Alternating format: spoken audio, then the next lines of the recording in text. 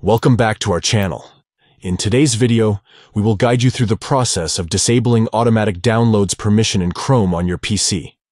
By following these simple steps, you can take control of your downloads and prevent unwanted files from automatically downloading. Let's get started. Step 1.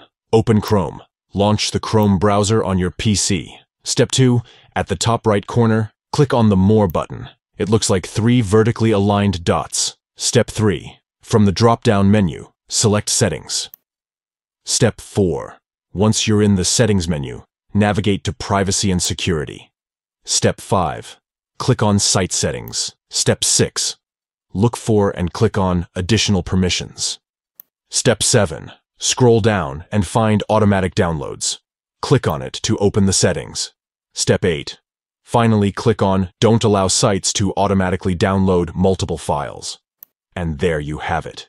You have successfully disabled automatic downloads permission in Chrome on your PC. Now you have full control over what gets downloaded on your device. Remember to subscribe to our channel for more helpful tutorials and tips. If you found this video useful, give it a thumbs up and share it with others who might benefit from it. Thanks for watching.